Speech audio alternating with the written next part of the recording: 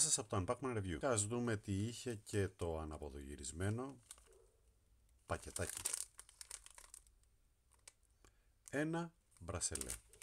Ένα μπρασελέ το οποίο έχει έρθει από το Gearbest και είναι για το Amazfit το 2, το Stratos.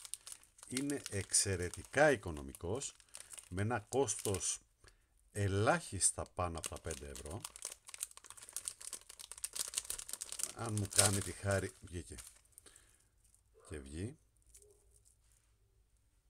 ανοξίδωτο ατσάλι, πλήρως ρυθμιζόμενος. Για να δούμε τι είναι αυτό. Όχι, εντάξει, από το αυτοκόλλητο. Και να βγάλουμε το περιτύλιγμα, αυτό που μοιάζει σαν ζελατίνα, που τυλίγουμε τα πιάτα με τα φαγητά. Δεν θέλει να βγει.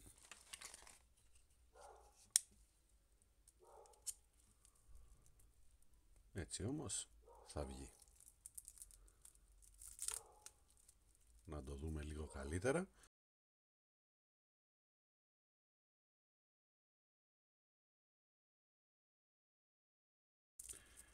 Λοιπόν,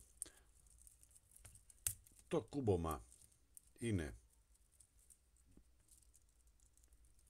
με ασφάλεια.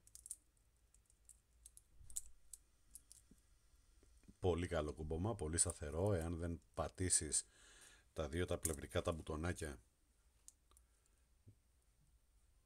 νομίζω ότι φαίνονται. Να εστιάσει λίγο. Δεν κλείνει εύκολα. Και έρχεται με δύο μπαρέτες. Μπαρέτες είναι μικρές μπάρες. Οι μικρές μπάρες που έρχονται και ασφαλίζουν το λουράκι ή το μπρασελέ στο ρολόι μας, οι οποίες είναι με easy release. Έχουν δηλαδή αυτό εδώ το αξονάκι, την προεξοχή, την οποία όταν την τραβήξουμε τραβάει μέσα το ένα μέρος της μπαρέτας και μπορούμε πολύ εύκολα και γρήγορα να το αφαιρέσουμε και να το ξαναβάλουμε. Έχει εδώ, όπως βλέπετε, ένα σκίσιμο και το έχει για τον εξής απλό και μόνο λόγο. Για να μπει σε αυτή τη θέση η μπαρέτα και να μπορούμε να ανοίξουμε και να αφαιρέσουμε και να βάλουμε το μπρασελέ μας πάρα πολύ εύκολα. Το ίδιο θα κάνω και από εδώ. Και γιατί έχει έρθει, όπως είπα, είναι για το Amazfit το Stratos το 2. Να τον βάλουμε, να τον τοποθετήσουμε. Ναι, μέσα από την κάμερα μου φαίνεται ότι είναι πιο δύσκολο και από την μεμβράνη.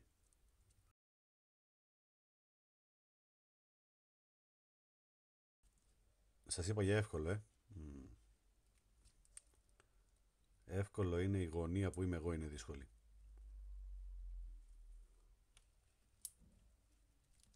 Έτοιμο.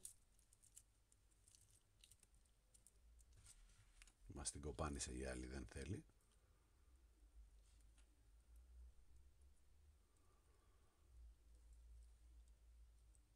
Παιδιά, η ποιότητα φαίνεται πάρα πολύ καλή. Αφού το τοποθετήσω και το δείτε τοποθετημένο, θα το βγάλω, θα το αφαιρέσω, να το σγήσουμε λιγάκι, να δούμε και το μέγεθος.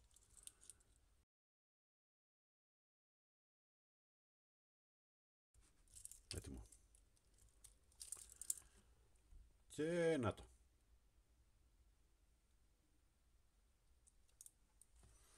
Να του βάλουμε και το τάμιστερ, που είναι το Under Armour, η προστασία του, και εδώ πέρα πάνω θα σας έχω το link. Ή αλλιώς μασελάκι, όπως το ονομάζω εγώ, γιατί μπαίνει σαν μασέλα. Βάζουμε τη θήκη στα δόντια. Έτοιμο. Και έτσι έχουμε ένα πολύ όμορφο ρολόι. Να το κάνουμε και πιο κυριλέ εμφανισιακά. Να του βάλουμε το Everest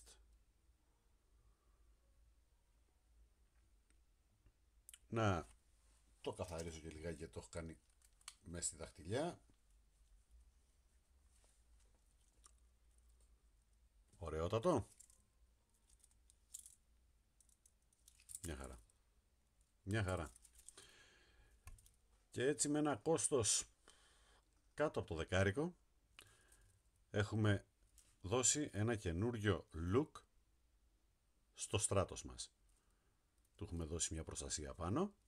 Του έχουμε βάλει ένα πολύ όμορφο μεταλλικό πρασελέ, το οποίο μου είναι τεράστιο, θα το ρυθμίσω όμως.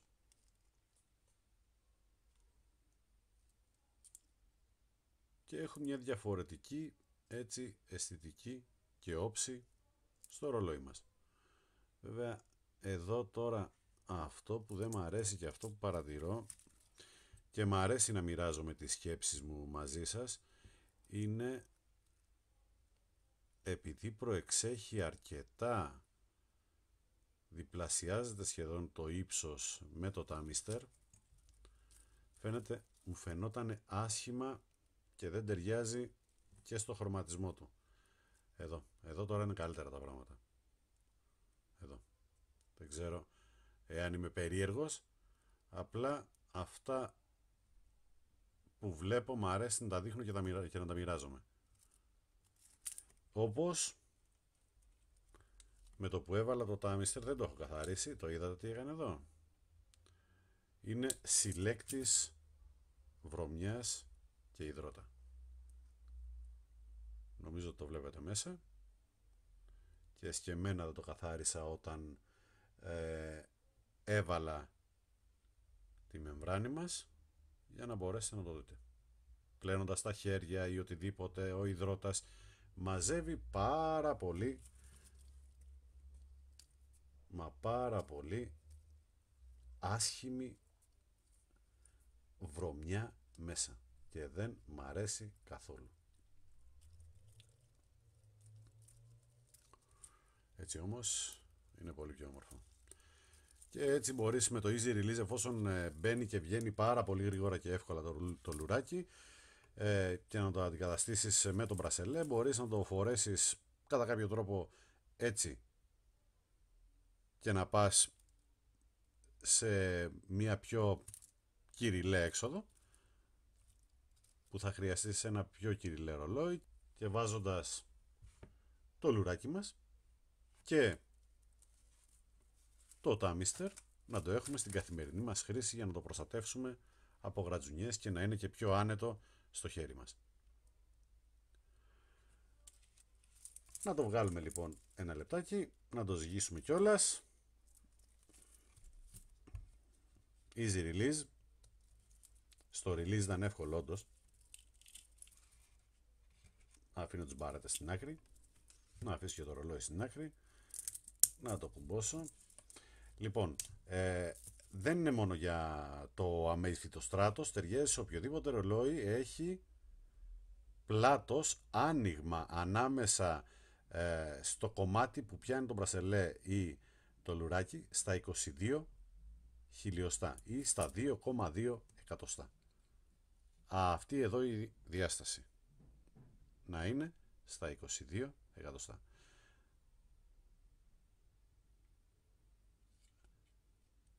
Να είναι στα 2,2 εκατοστά. Να κλείσω το σφάχτη και να δούμε το βάρος του. Είναι στα 80 γραμμάρια. Αυτό ήταν λοιπόν το προϊόν μας για σήμερα. Εάν σας άρεσε το βίντεο, κάντε ένα like, κάντε ένα subscribe, κάντε ένα share, αφήστε μου τα comments σας στην περιγραφή, πατήστε το καμπανάκι της ειδοποίησης, γιατί έρχονται πολλά πράγματα να δούμε μαζί. Έχουμε με πολλά πράγματα να πειραματιστούμε, έχουμε πολλά πράγματα να πούμε ναι αξίζουν ή όχι δεν αξίζουν, όπως για παράδειγμα, να μην ξεχνάμε ότι εδώ είναι η τρίτη προσπάθεια απόπειρας τοποθέτησης μεμβράνης, όπου τελικά μας βγήκε ok. παρακολουθώ τα πράγματα, τα βλέπω, ό,τι δεν κάθεται καλά, ό,τι είναι not θα λέγεται, ό,τι είναι yes θα λέγεται γι' αυτό. Πατήστε λοιπόν το καμπανάκι της ειδοποίησης, έρχονται πολλά βίντεο να δούμε μαζί, θα τα πούμε σύντομα. Γεια σας.